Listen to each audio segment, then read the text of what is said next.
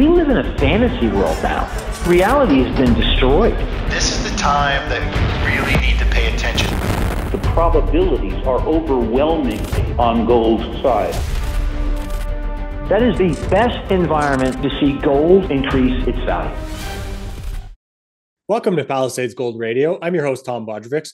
Joining me today is Vince Lanci, Professor of MBA Finance and Publisher of the Goldfix Substack. Vince, thanks for joining me today. Thanks for having me on. It's always a pleasure to talk about all of these things with you. And today's kind of going to be, you and I talk quite a bit between episodes, and there's some kind of random thoughts that I want to cover with you. They don't necessarily all tie together, even though, in the grand scheme of things, they always do. But why don't we start by talking about, let's say, the markets in this past week? What happened to kind of start to unravel the stock markets and really the drawdowns we saw across the board starting on Friday, August 2nd? It didn't really seem like we had a real catalyst to kind of kick that off. But we'll get into the now, let's say, post hoc ascribed to reason that might have been something to do with it. So let's start by getting your take on the markets for the past week here. All right, I'm going to start out by saying, holy shit, we just spent an hour, Tom, shooting the shit about all kinds of things, which we also should actually record, it's more like an hour and a half, yeah. And now you're asking me, so let's talk about the markets. And I'm like, well, all right, so, whoa, all right, it's like a complete brain, hemorrhage. All right, so what happened last week? So you're alluding to the yen carry trade, right? And whether that's the cause of what happened, the catalyst of what happened, or just the final brick or the tipping point of other things that are going on, it really remains to be seen. But it almost feels like, and I can say this is a genuine statement, it almost feels like, again, in hindsight, when it was happening, I was like, oh shit, this could be really bad. It almost feels like all of the banks are looking for an excuse to get out, or an excuse to not get out on it. Well, that too. They're looking for a means to convince the Fed to ease. So drug addiction enabling behavior aside, leading up to the now famous yen carry trade debacle, which is really just another thing for people to talk about, was the following. The Fed had raised rates for almost 2 years, over a year. People were talking about, the Fed has to ease now, right? We've been waiting for the Fed to ease for a year. And every time the Fed comes out and says, dude, I'm not easing, Powell's like, I'm not easing, it's not 2%. The stock market dips for a day and then rallies again. It's drug-seeking behavior. Anyway, when the Fed shouldn't have to ease. So the Fed has been in a position where they don't have to ease for a year now to say, well, inflation's not at 2%, stocks are on the highs. Inflation's not at 2%, stocks are on the highs. If you people continue to think that I'm going to have to ease, then I don't have to ease, right? But then all these little things happen along that. But then last week, just to kind of recap it, Buffett, and it's disclosed that Buffett sold, like 50%, maybe more, of his Apple holdings. Mm-hmm. He's been selling Bank of America for a while, and he's sold in the past, and banks are like, we don't care, it's going up. We don't care, it's going up anyway. But now he sells, and 2 weeks ago, before the yen carry trade, Citibank puts out a report saying, all of a sudden, there's going to be 7 rate cuts, like 7 25 basis point rate cuts. And I'm like, that's aggressive. They're getting ahead of the pack. And I'm like, why hasn't Goldman done that? And Goldman didn't do that. I concluded was because Goldman said it last time and they were wrong. So they're probably a little bit nervous about it. Fine. So I'm looking at the bank competition, JP Morgan and Goldman start to relent. They start to say, okay, rate cuts are going to come. They start to pound the table on rate cuts because, and this is fair, this is real economic analysis. They look at the data and they see in the pipeline, looking at other real-time data that they get, they see in the pipeline another huge disinflationary push coming. Like rents are going to stop going up, goods are going to stay down, people stop buying houses, and you start to see they see all this pipeline data, and so does the Fed, don't get me wrong. And they say, you know what? This pipeline data is almost 100% going to make it to the real to the monthly data. You better cut, or we've got a problem. And I'm like going, why are they going to cut? They didn't cut for SVB. They didn't cut when Europe imploded. They didn't cut, so he's not going to cut until it's 2%. But they're pressing. I mean, why are they pressing so hard? And sure enough, the unemployment comes in. The unemployment comes out, putting us technically not in the sum rule recession, but for all intents and purposes, you can say that it is. So it depends on where you draw your line. Like 4.3% unemployment would have guaranteed a sum recession by the sum indicator, and we came at 4.25. So if you round to 4.3, which is what you should do, we're in a recession. If you leave it at 4.25, technically we're not. So now you have that, and when that happens, Goldman and JP Morgan start saying Citibank is right. We not only think we're going to have seven, we don't think we're going to have seven 25-point basis cuts. We think we're going to have 4 basis cuts, 2 of them will be 50 basis points. So everyone's saying, different versions of the same thing. And I'm like, all right, maybe and I'm thinking like as a game player, I'm like, all right, maybe they sense it's going to come and they just want to get ahead of it. Maybe they see what the Fed sees, and the Fed's like, all right, we're going to get, maybe there's one more CPI number that has to come out, which, by the way, comes out next week. And I'm like, all right. So they're on the same page, and they don't want to be late when the Fed cuts and they've missed it. And then the yen thing happens, yen carry trade starts to blow up. And the yen carry trade blows up because Japan says we're done letting inflation fester. We're going to start fighting inflation. Why? Because we can't afford to, we can't afford to buy any more of our own bonds and then use that money to keep our currency from going to zero. So we're going to let bond yields go up, or actually encourage bond yields to go up, and we're going to strengthen the yen. And there's sound economics to that. Basically, when you've been keeping long-term rates low forever, which is yield curve control, and you let it manifest in the currency weakens, you have inflation, and the inflation is not allowed to work its way out of the system because the long-term yield's too artificially low, right? And Japan says, all right, we're going to take our interest rates from 0.1% to 0.25%. And you're like, that's not much, but it is, because 0.1% to 0.25% is 150% change. Now we look at that, we say 150%, yeah, but you're not leveraged 20 times.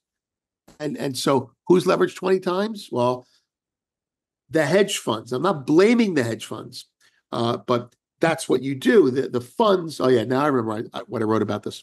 So basically, you're doing this yen carry trade. It's not a yen carry trade. It's a carry trade.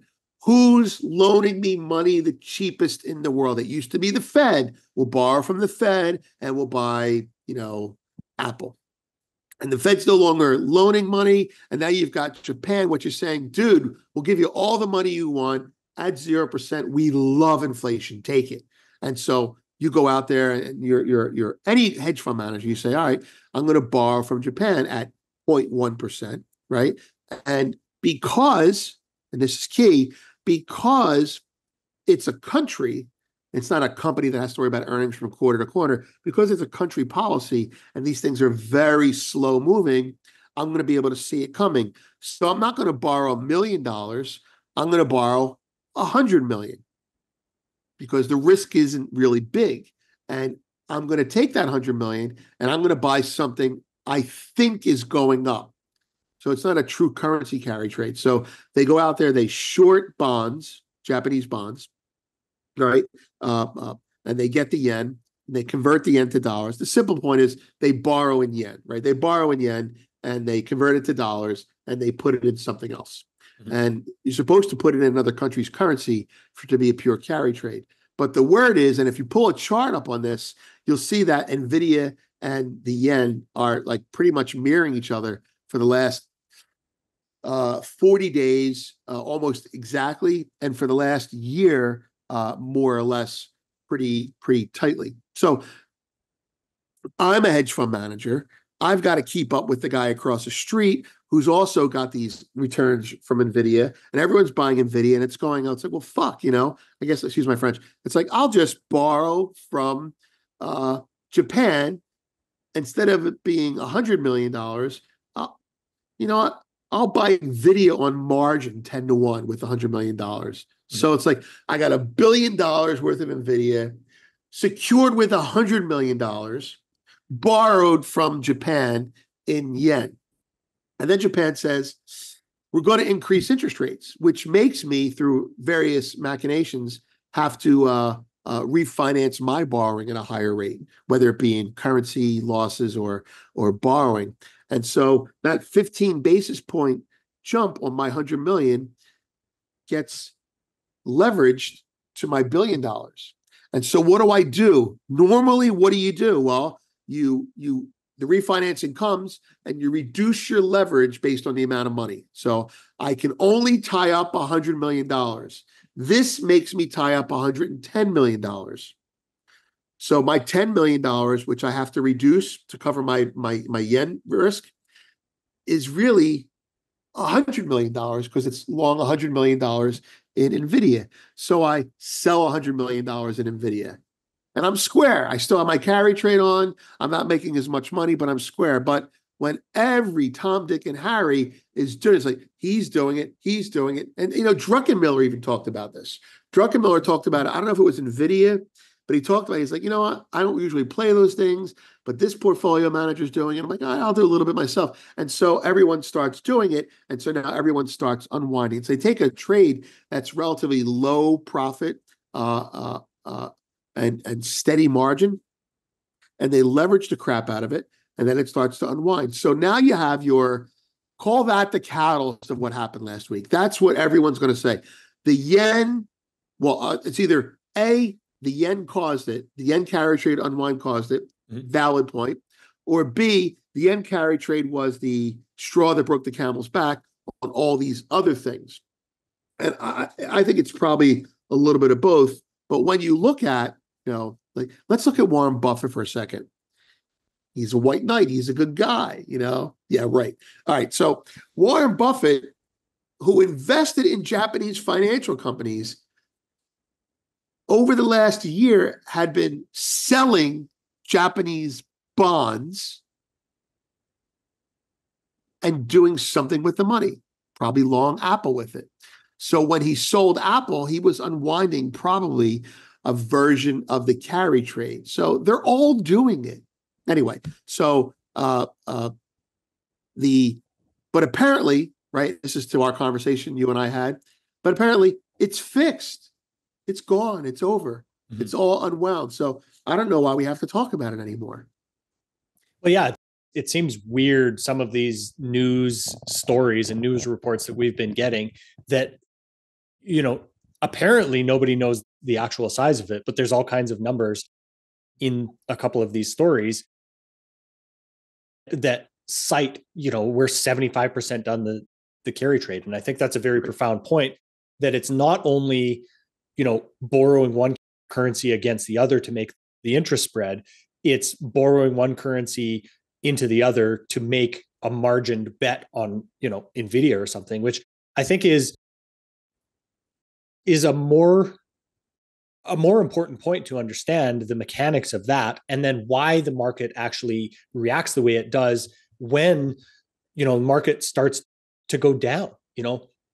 I saw a really poignant tweet the other day that said, since COVID, the stock markets have gone up 150%. And at one point we were only down like 8%. And yet everybody is screaming for the Fed to cut rates. And it's like, you can just tell everybody's kind of really nervously looking for the exits. It seems that the markets have some type of recognition about a bubble of some type or an overvaluation, but nobody wants to miss out on gains either. And I think that that's why, there's such a push in some ways in the market to make the Fed react right away, because at least that's my perception, is that many people recognize this condition that is seemingly, maybe unnatural. Maybe that's not the right word for it. No. I think you actually brought up something that we did not talk about beforehand, but is directly relevant to that. So first of all, everyone is addicted to easy money, and when I mean everyone, I mean the markets themselves. What they did in the 70s to make everyone addicted to welfare or social safety net, taken care of with food stamps, they've done in the O's and 10s and 20s, making everyone addicted to white collar welfare, for lack of a better word. So I believe that culturally, since QE got going, yesterday's incentive has become today's expectation. So everybody, great way to put it, right? There's a really good cliche about that. I can't remember what it is, but today's incentive is tomorrow's budget or something like that. Anyway, but that's the idea, right? It's gotten ingrained in us. So I'm bringing this back to what you just said. The second half of what you just said, I think, was pretty poignant in the sense that what caused this to happen if the Fed hasn't eased, and there's another piece to this, and it has to do with Yellen, right? Or you can make her the poster child or poster idiot for this. Sorry, Janet, but you hurt my feelings. I thought you were smart, but you're not. You can make her the poster child for this, but what it really is just Powell raising rates. I think we're going to look back on this and see this. Powell raising rates did permit or enable stocks to stop rallying. Maybe not sell off because of the culture and because of the expectations, but stop rallying. The market kept rallying. Now, why did it keep rallying? Well, for a year, as I implied, we're all expecting Powell to cut. No, the market rallied because of what Yellen did. Right now, it's easy to dump on her, and I like doing that. But Nouriel Roubini and I forget the guy's name. Someone that his strategist, Miran or Morin, they came out with a concept which makes sense. I wish they had flushed it out a little bit better, but it makes sense. But while Powell was raising, the fiscal side of the government was easing. Now, we know the first part of this. The first part of this is the Inflation Reduction Act, the fiscal spending, the giving money out to rebuild manufacturing. Necessary, but sloppy. Okay, I feel it's necessary. I also feel it's sloppy. Bridges to nowhere get built, that type of stuff, right? And that's the fiscal spending. Of course, spending it on climate change, that's ridiculous. Spending it on, throwing money at windmills when you should be throwing money at, getting copper wires that actually work in the U.S. And so power grids don't shut down. The misallocation, the government's involved. So what do you expect there? But that's the one that we know of. The fiscal spending after COVID is to fix the economy, to be a manufacturing economy. Okay, I don't like it, but it has to be done. I'll bite that bullet. Then the Roubini thing, right? He comes out and he says, well, Yellen, and he's right, Yellen was supposed to borrow that money at the long-term end. 80% I'm going to make a number up. 80% of the money they're supposed to borrow is, say, 10 to 20 years out.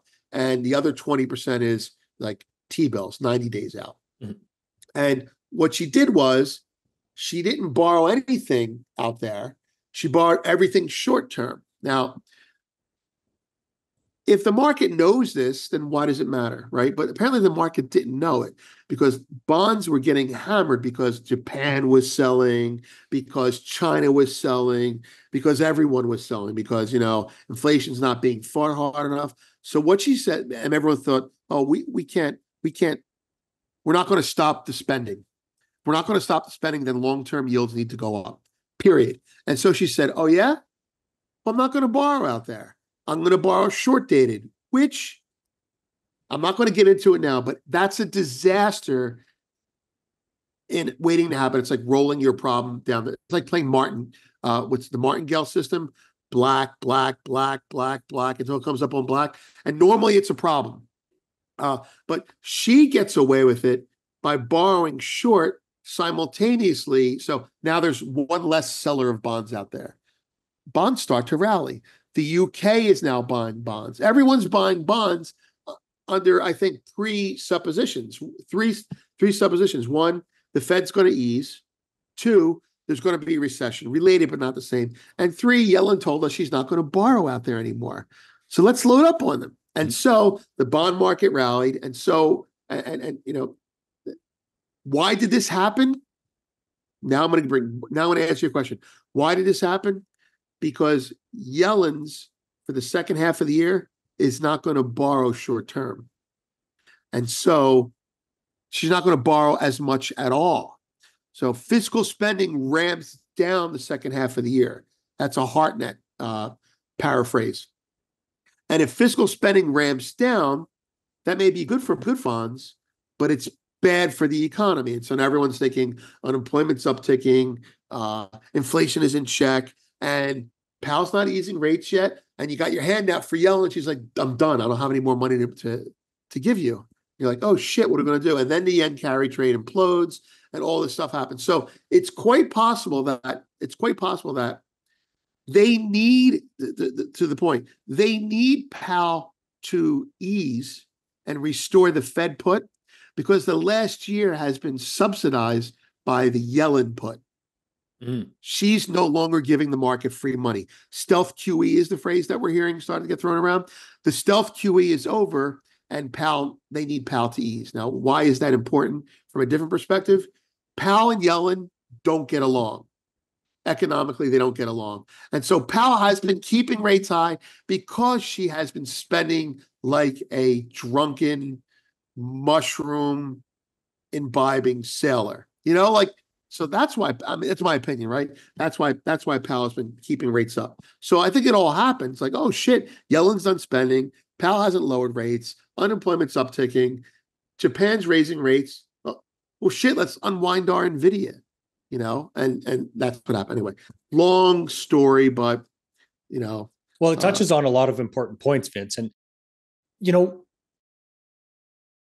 we've kind of seen Yellen and Powell kind of really working against each other here. What would the country look like if we had a Treasury secretary and a Fed chairman actually working somewhat together? Oh, that's a good question. You didn't tell me you want to ask that one. That's a good question. Hey, sometimes I come up with stuff off the top of my head. Screw that. Okay, no. No, but it's a logical question, God forbid we be logical. Okay, I can give you one scenario, right? And the one scenario which happened was the 70s.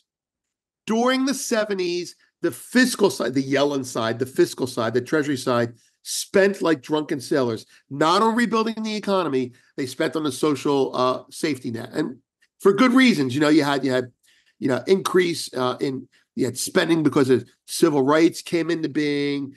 You had, medicine, and you had basically a lot of people getting fired because inflation was green stamps, food stamps, whatever. All kinds of stamps are coming out, and the welfare payrolls grew.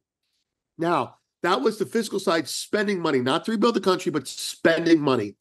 Bad for our bonds. The Fed at the time, Arthur Burns, he claimed to be fighting the excessive spending, but he didn't. He completely accommodated it and then some. He caved from pressure by Congress and by the Fed. Now, that I'm not making up.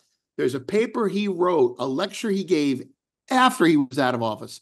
They always seem to tell the truth when they're out of the office, where he says, I could not fight the Treasury and the Congress. They kept spending and spending and spending. I could not fight it. And so as a result, I caved. So the result is you had the 70s inflation, which ended in the 80s, 70s inflation, 70s stagflation, 80s recession, and then you had the Reagan era happen after Volcker did his work. So that's an example of them working together, right?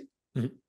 Burns may not have wanted to admit it, but he enabled the fiscal side. He went along to get along, So if they work together now, people love the Fed and the Treasury working together. I'm going to tell you, I hate it. They need to be opposite each other, in my opinion, right? So if the Fed and the Treasury work together now, let's pretend that Powell never raised. Where would inflation be? Well, let's pretend that he started cutting 6 months ago. Do you think, this is the problem, do you think Yellen would spend less? Oh, he's lowering rates. I'll spend less. No, she wouldn't spend less. Mm-hmm. She would spend the same amount or more. The velocity of money would increase while the supply of money was increasing. So if they worked together from a dovish point of view, we would have raging inflation. Powell did his job. I'm not a fan of the Fed, but Powell's the lesser evil right now. Now, flipping it, suppose they both got hawkish. We could be in a depression. We really could. We really could, because if Powell goes 5% and Yellen says all of a sudden, I'm a fiscal conservative, we're not going to spend money on anything. Well, screw that. We're done. We're done. And so, well, they would still have to respect their mandate. Right, but they lie. I'm not trying to be a tinfoil hat person here, but they can rationalize their mandate. So, for example, the Fed mandate. The Fed has a dual mandate, and that dual mandate is full employment, simplifying it, and stable prices, right? Mm-hmm. That's his mandate, not inflation or no inflation, stable prices. Okay, and full employment. During COVID, he amended verbally. I have it on tape somewhere. Listen to me. How old am I? He amended the mandate. The full employment mandate isn't full employment anymore. It's full employment, equitable employment. Now, that argues for more easing. So he would never be able to be fiscally tight. And during COVID, he actually said, his second mandate isn't price stability, it's inflation. Inflation is his second mandate. We need inflation. Anyway, they can twist whatever they want. They can rationalize their mandates whatever they want. But to answer you more specifically, yeah, I suppose if we were in a depression, they would have to change their mandate. But they would change their mandate after we're in a depression. You know what I mean? Like raising rates and being fiscally conservative in the 80s. We retooled the economy. We did. We went from manufacturing to service, and it worked, right? But if we're causing a recession now, I think we can handle a recession. I really do. I mean, it's not like you can't, getting a cold is what makes you more healthy when it's over with. You get a cold, you don't get it again. You get another cold. But the point is, if we went to, I guess what I'm trying to say is, if they agree with each other on the fiscal side, then they would have to ignore their mandates a little bit. But that's the political bias. Anyway, I like the fact that they're not talking to each other. I think we're in the best. This is the Goldilocks of the anti-Goldilocks. And if either one of them caves, it's a disaster. Now, that sounds kind of facile, but I want to explain why. 2% inflation is not possible with 3% unemployment anymore. The market's different. If you want 2% inflation, you need 5% unemployment. Mm-hmm. If you want 3% unemployment, you need 5% inflation. The legs of the table are no longer balanced. And they're no longer balanced, not out of the clear blue sky. They're no longer balanced because we're not global anymore. We can't buy from China and let them, they're not borrowing our bonds. We're not buying their stuff. And so we can't finance things. And so I think we're going to find out that the natural equilibrium of this three-legged stool, one leg is inflation, one leg is unemployment, one leg is GDP, is that the legs are off balance and they need to rebalance. With inflation at 3%, with unemployment at 4 to 4.5%, and with GDP at whatever 12%, whatever they're going to make it up as. But I think what I'm trying to say is that you can't balance it right now at the levels they want to, and I think they're trying to force a square peg into a round hole a little too hard. Mm-hmm. So that's it. It's a really long slapdash explanation, but that's it. This show's never short on nuance, Vince. Right, exactly. So is it possible that the way that Yellen has issued T-bills has changed the shape of the yield curve such that the recessionary signal that we usually get from an inverted yield curve actually is sending a misleading signal to the market that it normally reacts to, but because of this structure, it changes that signal? Yeah. All right. Okay. The first part is Yellen borrowing at the short end affecting the yield curve. Yes, it's affecting the yield curve by steepening it because she can't move the short-term rates because that's Fed determined. She can borrow all she wants at that, but by borrowing all she wants at that, she's driving the longer-term yields lower, and that inverts it more. The fronts stay where they are, the backs drop. So she's inverting it more, and mathematically, she's creating a worse recession down the road. So the yield curve inverting, just so we're on the same page, a yield curve inverting says we're going to have a recession. Mm-hmm. A yield curve uninverting, the front's coming down, is the recession starting to manifest. Okay, so the reason a yield curve inverting says we're going to have a recession is because you invert a yield curve to fight inflation. I'll give everyone 5% money. They'll keep their money in money markets, and they'll stop spending money, on G.I. Joe with the Kung Fu grip. And the long-term yields will stay low because we sense that inflation's being taken care of. The long-term yields are the fundamental anchor, right? Okay. And as that yield curve starts to crack, it's cracking because, the Fed starts to ease rates. As it cracks, you're creating a recession, but you're also simultaneously throwing money into the market. So it's kind of like the recession is guaranteed by inverted yield curve, and it doesn't happen until the yield curve starts to uninvert. Okay, so, and the reason it uninverts is because the Fed fucking lowered rates. Duh. They see the reason. So if you were to invert a yield curve and do nothing, just let it be inverted, you start a depression because nobody wants to invest in the country long-term because yields are too low.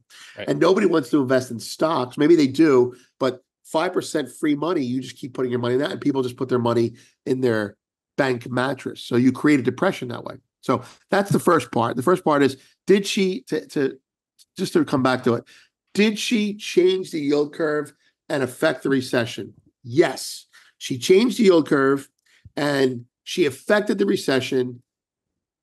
It looks like she was trying to, her behavior speeds up the need for the Fed to ease because she speeds up the recession coming faster. Okay? And you're like, well, the recession didn't come fast. That's because she was also spending money at the same time. So there's that, right? So she definitely changed the dynamic of the recession and the yield curve. What's the second part that you said? Because that was actually more interesting, but I've already forgotten it, and you've forgotten it already too. Yeah, it's always an evolving conversation. But basically, what I was asking is, trying to understand if the signal is invalidated because of the structure of the yield curve that she's been selling so many short-term No, T-bills. it's not. Right. Is the signal invalidated because she was working T-bills? No, it's not. And I'll tell you why it's, well, the signal's not invalidated, but I don't know how bad the recession will be. Right? It's it's not kind of like anything. It is. Long-term yields are artificially low. Let's start with that. We agree on this, right? Long-term yields are artificially low as a result of, we'll work this out, as a result of her squishing all the money in the front end of the curve. If long-term yields are artificially low, this is the stealth QE part, money gets put into stocks. So stocks are too high because long-term yields are too low, but the real economy is in the shitter. That's it. Stocks are too high. The financial economy rips apart. That's where the break is. It doesn't delay the signal. It tears the correlation up, right? So this is me thinking out loud. I think I'm right on this. Long-term yields are too low artificially. This comes back to something that Zoltan said. Long-term yields are too low artificially, and so people with money put it in the stock market. But meanwhile, the real economy is slowing down. There's your K, the things going up and the things going down. And because more money is being borrowed and that money is going from the 30-day money market to the stock market because bonds are artificially kept too low, well, no one's going to be investing in the economy itself. So it delays the signal. It prolongs high stocks because she was trying to keep stocks high, right? And when the yield curve finally uninverts, it is, in my opinion, assuming she did not cut back on fiscal spending, incredibly inflationary. That's it. That's what I think. I'll think something else in 5 minutes. But no, I think she's kept long-term yields too low, and she's borrowed at the short end. And if the Fed lowers borrowing costs to her, then she can borrow more. And the long-term yields the dollar cracks. That's what happens. The dollar cracks. So the Fed, here's how it goes, right? He lowers rates and she keeps borrowing the same amount, let's say more or less. Long-term yields start to climb. We get a much steeper yield curve. We get a seesaw effect, which we saw right before the yen thing. The seesaw effect happened. Short-term rates came down, long-term rates climbed, and that was people are like, what the hell does that mean? It means that the market says recession and inflation at the same time. It means that the market says stagflation.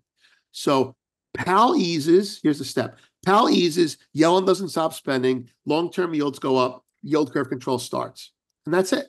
And we start buying bonds again. The bonds that were being bought by the Treasury now get bought by the Fed. It goes back and forth, and it's basically a big hide the P game. And inflation manifests at 4%, and unemployment manifests at 5%. That's it. I think the dollar gets shit on. That's what I think. The dollar gets shit on when this is all over. Mind you, we have skills at exporting our inflation. Maybe the euro gets shit on even more. But yeah, this comes out eventually it comes out with yield curve control, probably in the next 6 months to year and a half, and it lasts for like 5 years. That's what I think. Right. So Vince, we're going to jump around a little bit here, but you broke a story a couple weeks ago about this gold trader in China that was actually buying gold futures and inflicting some damage on some of the bullion banks. And I believe JP Morgan was actually kind of counter that trade. So why don't you run us through what you found and even how you found it? Because I think it was great work on your part to be able to even find this. I don't know that anybody else was really looking in those places. Is this part of the episode sponsored by Google Translate? Because that's what I use. No. The reason I wanted to look for it here's what happened, right? Let's start with what happened. And I don't think I have to go down a rabbit hole on this because this is what happened. It's not theory. Um, uh, Gold rallied when it shouldn't have because everyone was selling it and gold wasn't going down. And I have been paying close attention to China's behavior and the premiums.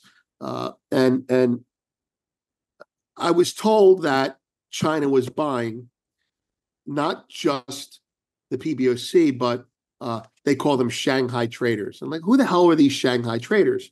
And these Shanghai traders turn out to be very, very big hedge funds operating out of China and nearby. Essentially, they're the Chinese banks operating hedge funds. That's the way to look at it. So I saw in the open interest, I saw some telltale signs that a bullion bank was getting hurt, at least one bullion bank. And so I called Bai Zhaojun, colleague, mainland China, and I said, who's buying over there? And he said, well, we have, big buyers. I can't really say who they are, but we're buying more than usual. I go, but the PBOC is not buying. He goes, well, yeah, but we're still buying. The PBOC but are they not? Officially. Are they not like arms of the PBOC, really? Because everything seems to be controlled. Yeah, that's a command economy. I mean, like we're that way as well. And I don't want to be cynical about it, but the PBOC, the state controls everything, and so the state wants everything to do well. So they say, hey, listen, you can buy or you can't buy, and they won't deny it. They just don't want to talk about it. But that's how it works. So it's kind of like the state or the CCP runs the economy, and they give a taste to the banks to let them, do their thing. But anyway, so I'm like, okay, so fine, you guys are still buying. If the PBOC hasn't stopped buying, you're just buying through unofficial ranks. Okay, fine. So then there's this. Then I start seeing this name, Shanghai Futures, pop up. I'm like, who the hell? Like big funds like Shanghai Futures are buying. Like, what the hell is that? So I did a little exploring, and the bottom line is, in China, the Shanghai Traders Group is really just these hedge funds that are created by Chinese conglomerates. They create these trading vehicles, and they say, oh, you know what? I make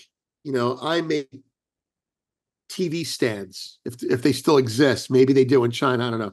I make TV stands. I'm going to borrow, 1 billion yuan from the PBOC, and I'm going to trade gold. All of a sudden, you get these like, what? So you have like 5 or 6 of these guys buying, and there were all kinds of tells and fingerprints that it didn't make sense. The options volumes were exploding over the counter. Nothing was happening on the COMEX, and the market rallies again. And the market rallies a lot. And I'm doing my daily surf of Chinese stuff, and I see this, Zhang Kai makes, basically in simple English, Zhang Kai makes money, JP Morgan loses money. I'm like, damn, who says that and gets away with it? Mm-hmm. So I looked at the story and I translated it. And the bottom line is, these Shanghai traders that everyone talks about, but nobody knows what they do, they were trading over the counter, which means off exchange, with JP Morgan in the US on physical contract deliveries, and over the counter in Shanghai on physical deliveries. And you can verify that by going to the exchange and seeing who the counterparties are. That's findable in China. And I did that. And then the article goes on, and it says, beyond Ming, I think is how you say his name. He's the guy who runs Shanghai Futures. I called him the China Hunt brother. He had been buying and telling people, I'm buying gold, I'm buying silver. And the banks, JP Morgan and others, were selling it to them, expecting it to be your typical hedge fund that's going to sell. But they didn't. They just kept buying. They kept buying. So I think they caused a big hit on the Western bullion banks. And I don't think JP Morgan, JP Morgan's not going to comment on, so we're speculating here. But I think, not speculating, it's conjecture. I think JP Morgan probably laid off some of the risk to the other bullion banks, and the smaller guys got hurt. And I think at some point, the Bank of International Settlements got involved and kind of bailed them out. I'm talking about that now in one of my other posts. But the long and short of it is, you could keep gold, and this is for the people that think gold's manipulated. It is, right? You can keep gold and silver capped when everyone plays in the same sandbox as you. Everyone deals in dollars. Everyone is a customer of JP Morgan. Everyone is subject to the same rules that the Fed puts in place for the COMEX. But now you've got a gorilla outside the sandbox who has access to it, who's coming in. And so in the past, there have been plenty of gorillas that they crushed eventually. It's a waiting game, but this one they lost to. And who did they lose to? Well, they lost to a guy who makes PVC pipe, who decides he wants to trade futures. They lost to another guy who makes, legs for tables, on spinning lathes, who decided he wanted to trade futures. I mean, one of those is real. The other one I just kind of made up. The legs thing I just kind of made up. But the PVC pipe is real, like PVC company that trades futures. So are you trading against the PVC plastic pipe manufacturer who got lucky? Or are you trading against a gorilla? And the gorilla is another central bank. So I think we're looking at essentially a war, a battle, a skirmish war being fought between the PBOC and the Fed through the bullion banks and the Shanghai traders in the gold market. So that's it. Yeah. And he, by the way, just to give you some prognosis, he's long. He bought again in the last 2 months. He may be buying to sell, but he's buying. I don't think he's going to sell this time because the BRICS summit is coming in. So I think the banks are more cautious this time. That's it. So, you say the banks are more cautious this time. Does that mean that their positioning is changing now, Vince? Yeah, it is. It is. Simple answer to that is yes. I think the first wave, the banks are genetically short the market. Why? Because speculative funds buy gold, and so they're constantly selling it, and they just wait. It's kind of like a poker game. It's like they wait till they get a good hand, and then they just go all in, and they force all the speculative funds to sell. So it's like, they get pocket aces, and they just keep raising, meaning keep getting shorter until the funds run out of money, and they win that way. But this last time, starting December 3rd, gold went sideways for almost 3 months, for 3 months. And then on March 3rd, almost exactly 3 months later, gold spiked higher. Now, why is that? Because the guys who bought on December 3rd and after held it for 3 months and did not give a shit about them raising the pot. They kept buying. And on March 3rd, the market exploded.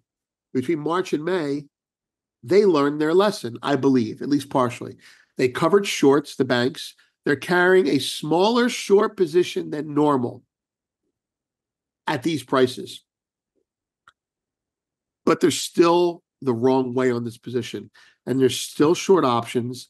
And I think while as a whole, the industry may be improving, meaning they're getting less short, they're having a hard time finding people to buy from. No one's selling. The miners aren't. When's the last time you heard about a miner hedging or producer hedging? I don't even know if they have any anymore. Canada's probably saying that's ours. You can't take it. That's ours. Or the U.S. is probably saying it as well. But I think the banks as an industry are learning that they can't play bias short all the time. But simultaneously, within the banks, there are smaller banks who probably are slow to learn the lesson and will continue to get hurt. And they got hurt as recently as 3 weeks ago when gold spiked. They were short, and the reason I know they got hurt is because they covered. If you cover your shorts and you're a bank, you're folding your hand at the table. So, yes, they're getting better at it, but there's still a long way to go there. Mm-hmm. Again, kind of jumping around to a completely orthogonal topic here, Vince. Something that I really appreciated your explanation on, and of course, looking back over this last 4-year Biden presidency, there seems to be a lot of things that, can be pointed to that really upsets people. And I think selling off the SPR was one of those things. So right. You gave me a really interesting explanation on, let's say, the evolving nature of the SPR and why it doesn't necessarily serve the same purpose, and we don't necessarily have to refill it to the same extent that we would have previously. So if you could walk us through that, I think it's a really interesting thing to understand, because we don't want to stay stuck in this, let's say, almost like amber, like have resin poured on our thoughts to only think about the SPR in one day or in one way. Right. Right. Yeah. Look, I'm of the opinion that us selling the SPR was a problem, but it had to happen. Mm-hmm. I'm going to give you what I think the government thought when they were selling it, some facts that weren't touched on that make you say, oh, it really wasn't that bad. And then some other facts of changes in policy that make me realize they're not worried about it. Now, mind you, it caused gasoline prices to go up. It did. Not selling the SPR, the fact that we were selling. All right, let me just stay on the SPR. Europe had a finished products crisis. They needed diesel. They needed, whatever they need, heating oil, whatever they call it, their gas oil. They needed that. And we were exporting our stuff to them. We're selling our finished products to them.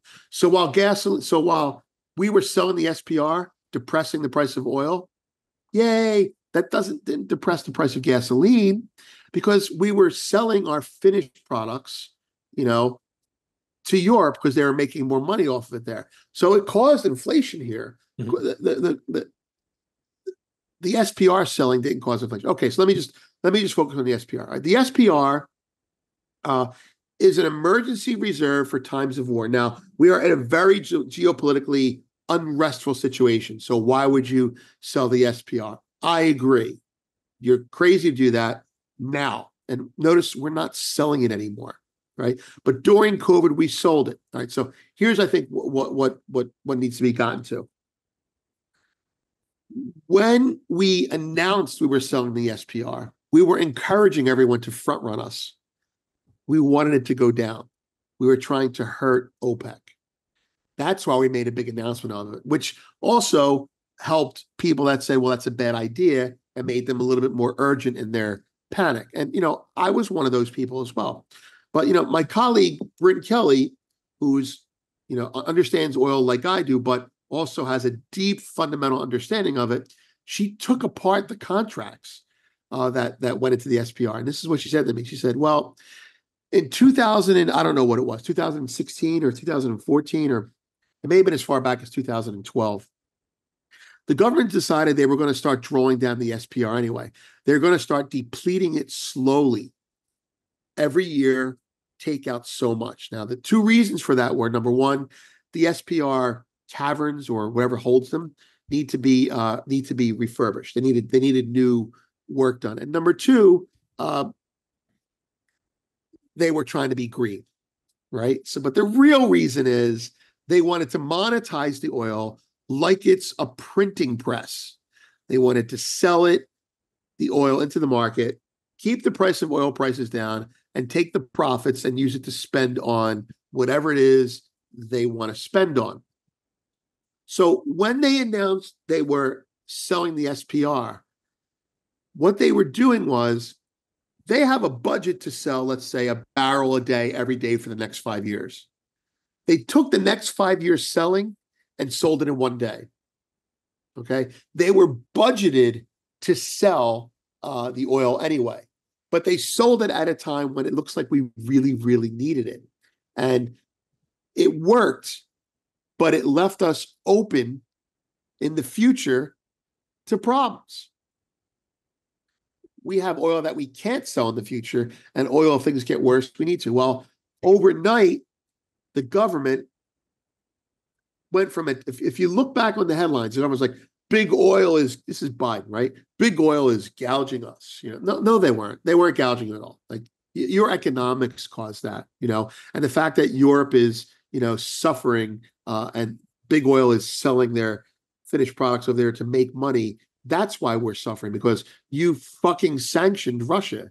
And that's started the whole, maybe Russia started it by invading, but financially we exacerbated the situation and Europe paid the price. Anyway, so back to the SPR. So we've drained the SPR, and now we're like, who are we blaming inflation for today? Well, let's blame the big oil guys. That's why oil prices are up, right? Right. And let's blame OPEC, and let's blame whoever else, the price gougers. Well, 6 months later, below the radar, the Biden administration says you can drill for more, not domestically, overseas. You can expand existing drills, not new drills, but you can pull. We want you to buy shale companies. We want you to produce more oil, but we're not going to talk about it. And that's what happened. So basically, the Biden administration said, we hate oil, please drill some more. We hate oil, we like climate neutral stuff, please drill some more oil. And then the oil that they sold it to these big companies. And the big companies made gasoline and made profits off it. But some of it was sold on loan. The big oil companies have to replenish some of the oil that was sold out of the SPR going forward. So the government says we're going to sell a million barrels of oil. And over the next 5 years, 200,000 are coming back. So we are getting, it's like a loan. It's a loan. So we basically made a big deal out of selling the SPR, and it was a big deal, and it will be a big deal again if we have to do it, in order to manipulate the price of oil down, in order to give the illusion that there was no inflation, and in order to create a situation where we can monetize oil that we're carrying on our books at, I don't know, $10, $12, $15 a barrel. So the SPR will be refilled at least part way, but it will never be what it was. And that's why we have to get off of oil. Forget about destroying the world. We don't have enough of it, and we need to either replenish it faster or come up with alternatives. The Buy America thorium reactor concept. But anyway, that's it. The SPR was a big deal when it happened, and it hurt Europe. It did not hurt us, unfortunately. But do we still have the same need to have the same level of oil in reserve that we did in, let's say, the 70s, Vince? No. No, but we could again. So no, our ability to embargo in the future, Iran or whoever, stemmed from us being able to, in the future, after the embargo, stemmed from filling the SPR reserve. But now we don't have to keep that much oil in storage. It's not a pacifier. It's a safety valve that we don't need because we can drill for it that much easier, or we can just invade Venezuela. But all kidding aside, the problem is, and this is a real problem, what we need is a strategic gasoline and strategic heating oil reserve. See, this green climate stuff, forget about the oil. You're not allowed to build a new facility to hold oil. You're not allowed to build a new facility to make gasoline. No more refineries are being built. No more new storage areas. And so we're not it's manufacturing. We're not manufacturing enough finished product. So oil could go to zero and gasoline will be $5 a gallon. Because why? Because I have all the oil in the world, but I don't have a refinery to crack the oil and make gasoline. So what we need is a reserve for refined products. Now, that's a pipe dream because gasoline has to be recycled every 90 to 180 days, or you can keep for a decade. So it's a hard thing to do. So yeah, oil's not the problem. Finished products are the problem. And frankly, because we're the biggest oil producer in the world, which is really the bottom line is we're the biggest oil producer in the world. Why do we need an SPR? You know what? That's a valid point. However, if we're not drilling for oil and we're not allowed to produce that oil, you'll notice we weren't allowed to produce that oil during COVID because of the riots and the green energy and the tomato sauce being thrown on art paintings, whatever the bullshit is. It's all bullshit, right? We weren't allowed to drill for it, but now we're drilling for it again. So if we're drilling for it, we don't need it. So we need gasoline and heating oil, and we need diesel. You can't keep diesel forever. That's the problem. That's it. Right. So Vince, I've had some recent conversations, and I don't know exactly if this conversation is going to come out first or the other one, but basically, seeing what the raise in rates has done to the rest of the world and seeing the strength that the US still has, would you ever think that we should be seeing the trade being gold versus the dollar, or is it gold and the dollar? No, you teed that up for me. Thank you. It should be gold and the dollar. Interview over. No, just kidding. Mic drop. I think you dropped? No, mic drop. Oh, yeah, exactly. I think if you look at the world as a static place that's not evolving, that's not improving, and maybe it's not, maybe it's not. But if you look at it that way, it's a sum zero game. And if it is a sum zero game, then the dollar goes down and gold goes up. And certainly we're seeing not the dollar go down, which, by the way, that's why the whole milkshake thing is not wrong. The dollar's not going to zero. To exaggerate, treasuries are going to zero. Mm-hmm. People still need dollars because there's a currency, but the store of value is going from treasuries to gold. Not 100%, but that's happening a little bit. But I guess the real point of the gold dollar split is you don't have to hate America to love gold. Okay, I believe that as idiotic as the people are that run this country, as dependent as they are on the innovation that we have that helps keep this country alive, as manipulative as they are of the laws that we have in this country, we still have them and no one else does. And so I believe to bet against the dollar is to bet against the US. If the dollar goes to 5, every other currency is going to be 4. That's how I look at it. And ultimately, I see gold as a bridge to a better economy. I will never short gold, but gold is like, you know what? And I'm paraphrasing something you said. If I'm buying gold because my currency sucks. Mm-hmm. And that's what everyone's doing over there, right? They're worried about their own currency. In the US, you're buying gold to hedge against the dollar going down, but you're not hedging against America. The dollar's going to go up because, the analogy is, let's say you put a barrel of oil between, there's one barrel of oil and you got the US on one side of that barrel of oil, and you've got, I don't know, pick another country. You've got, China on the other side of it. I believe, not being negative towards China here, I believe that if the playing field is even for resources, we both have oil, the oil's sitting right there, and we have to do something innovative with it, I believe the US will do it first and do it better. Now, I'm not 100% that we're going to be doing it and China won't do it. China will do it as well because state-controlled economies can get shit going as well, too. But I believe that if you compare the US to, say, all of Europe with that barrel of oil in the middle, we're going to do something with it that's innovative that people want. And that's why you own the dollar. You own the intellectual capital and the rule of law that's behind the US.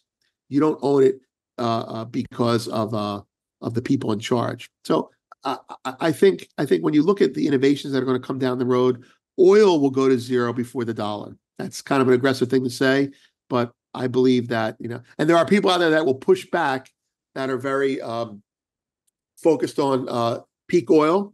And you know what? I can't argue with him, but I just kind of think that we'll overcome that somehow. Like if there's peak oil, that's great. There'll be thorium salt reactors creating energy for free as a result of that, because we respond well under pressure, and we're under pressure again. Does that help a little bit? That's let's say the main explanation of why you say oil going to zero, because we're going to replace that energy source with other, right, like thorium reactors. Right. I mean, look, oil's not going. Look, let's all the people that are very in the here and now. There's nothing in the world except for nuclear that produces the amount of energy that oil does as efficiently, et cetera, et cetera. There's no but there. That's a fact. But we can no longer, and this is, by the way, the Machiavellian part of it, and we're the biggest producer of oil. Let's pretend that we're depleting our oil. Let's pretend there's peak oil. Great. There's peak oil. We're running out of oil. And when you look at the BRICS, they're oil focused. They make their money selling oil, and they make their money doing stuff with oil, right? We need, speaking completely as a biased American patriot, we need to replace oil. Screw the climate, screw the earth. I mean, don't screw them, but you get my point. Screw those things. We need to do it to stay competitive. Look, we need to figure out how to use oil while they're using whale oil.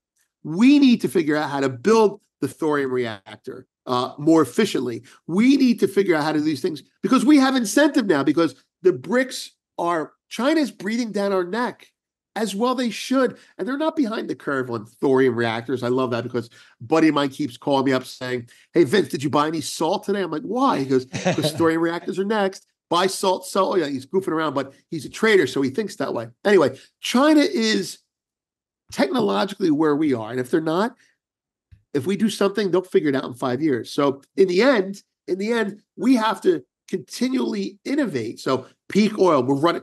I'll give it to you. The world's running out of oil. I don't think so, but I don't care. I don't have any skin in the game on that. We're running out of oil. All right, then we got to get off oil, right? China is using oil to build a war machine. All right, we got to get the price of, we got to do something better than oil. If the price of oil goes down, that's great, but if we're building something with energy and better computer chips, then they can't compete with us economically. If we're building the next new cool gadget, then every other country in the world is going to say, "I want one," with the next new iPhone, right? We build the next new iPhone with free energy, and it's $5, and we're like, yeah, our economy is doing fine. We're bringing in more money than we're sending out. That's mercantilism, right? And in doing so, we're forcing them to compete with us, and they can't because they're using oil, et cetera, et cetera, et cetera. So oil's a problem for us. We should make it a problem for them. Speaking again, very patriotically. So I think we need innovations in energy, and fine. If it saves the earth, that's fine. That's great. Earth's pretty cool. I think we need to save that. But anyway, it kind of comes as a package. But the idea that, what's that saying, that America will try every wrong answer before they find the right one? That's Churchill, I think, who said that, right? Yeah, that comes to mind. I don't know that the incentive structures are quite there that we're going to, spark this innovation and get ahead of everybody else just because of the interests that are involved. Dude, I'm gonna dude you on that. Yes, Churchill said, America always, talking about like getting help during the war, America always does the right thing after they've exhausted all the other possibilities, right? So taking that phrase and applying it to what you just said, yes, Vince, I agree with you. This is me being nice, telling me I'm wrong. Yes, Vince, I agree with you, but are there too many other distractors and partisan efforts that will make us take too long to get to doing the right thing? Yeah, it's a problem. It's a problem because we're a very abstract economy. We think about ideas. And because we think about ideas, we forget, oh shit, you actually need oil to do that. Oh shit, you can't just make windmills out of, neo-Keynesian air. You can't do that shit. And so it's like we have to fuck up all the time to get to the right thing. The question is, to your point, implied, how many more times can we screw up before we run out of times to screw up? And the answer is, I don't think there's many, considering that we're not retooling the economy from a low deficit environment, and China's the real deal. Point. Mm-hmm. China's the real deal. We need, here's what we need to do. I'm telling you, everyone, what we need to do is we need to ensure that China has a deflationary crisis, which you can do with high interest rates and imploding a yen carry trade and supporting Japan. And we need to and then we need to know that Saudi Arabia and Russia can't make any money by selling oil, which is by inventing another oil source. And then we can rule the world. That's how evil the US is. Mm-hmm. I think that's what we're trying to do. It's crazy, but who knows? Yeah, it's. I'm running for president. Get your hats made. I'll borrow one. But again, it's important to consider these concepts and again extrapolate what raising rates actually means for the rest of the world and downhill from that, also what it means for energy, what it means for innovation, all of these things. Yeah, I agree.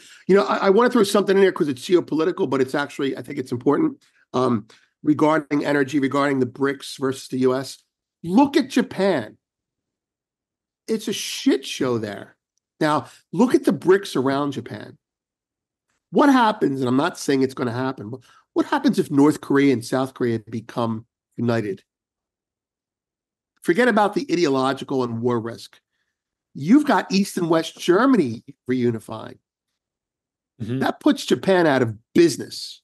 You know what I mean? Like, as the BRICS grow, or as the other Asian countries grow, Japan has become just a big aircraft carrier, for our planes.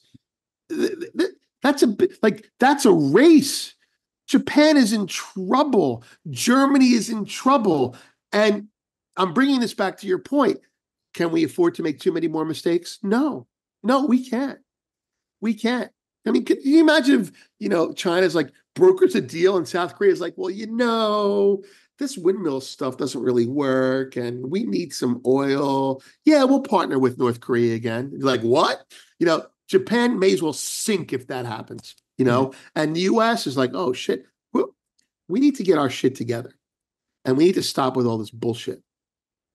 Meanwhile, we have the luxury of having all kinds of energy as long as we're able to access it. What do you mean? What do you mean? In which part? as long as we regulatorily were allowed to access it. Oh yeah, that's what I thought you were saying. I thought you were being like very cryptic. Like, we have a lot of energy if we have a lot of energy. Yes, we have sources that we have not been able to tap into because of these doing the wrong thing before. The right thing is work on nuclear energy and drill more oil at the same time. 100%.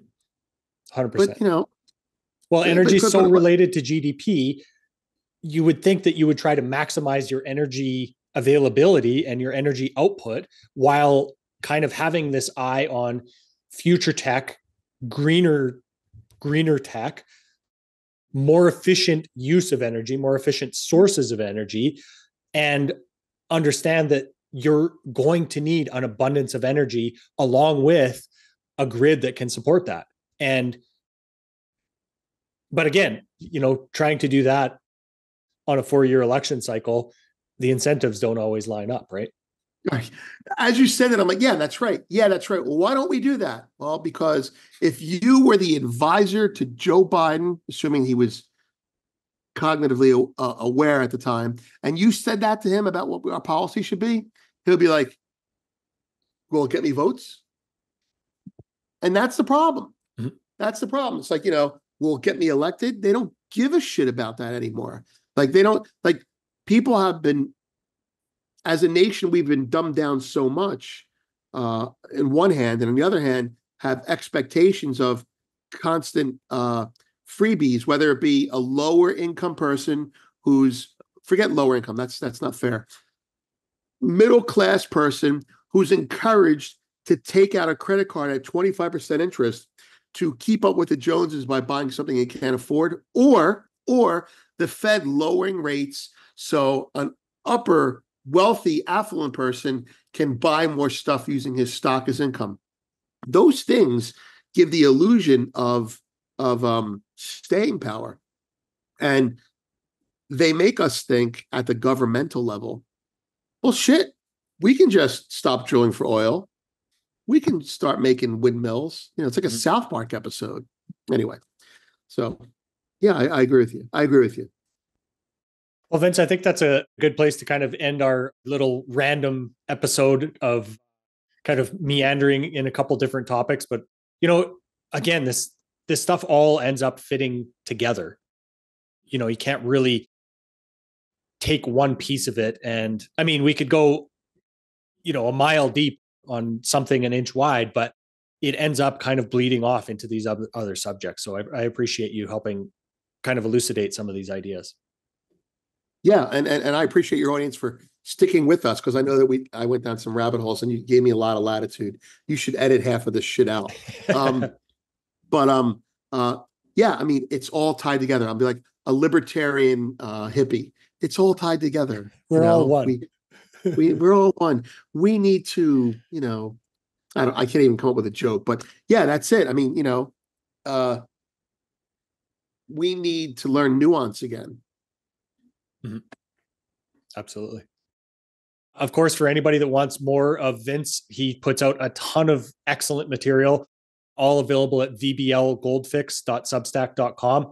And of course, excellent Twitter follow as well, Soren the K, SORENTHEK. Vince, thanks so much for your time today, man. Really appreciate it. Thanks for having me. It was fun. Hopefully your audience will enjoy it as well. Oh, by the way, you have this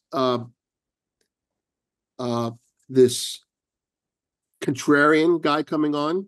So I look forward to that. And maybe before or after this, please let me know, because I think I want to hear if I'm crazy or not when I talk about things like innovation supports the dollar and gold's still going to go up. Mm-hmm. Anyway. Yeah, that's Professor Joel Littman. So I'm not sure if that comes out first or after this, but we'll see. But appreciate it. I'm plugging in. I'm going to listen to it. Excellent. Thanks, Vince. This podcast is for general informational purposes only. Nothing on this podcast should be taken as investment advice. Guests on this show are not compensated for their appearance. Listeners are urged to educate themselves and make their own decisions. Do not base any investment decisions on the information contained. To view our full disclaimer, please visit our website.